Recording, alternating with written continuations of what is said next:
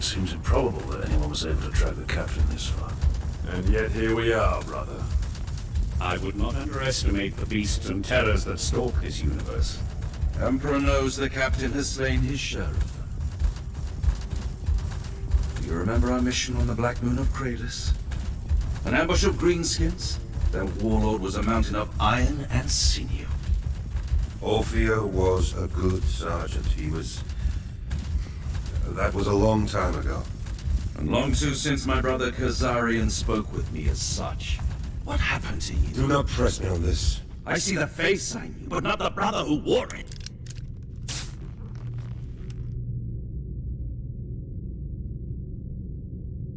You speak to me of brotherhood, Ancaeus.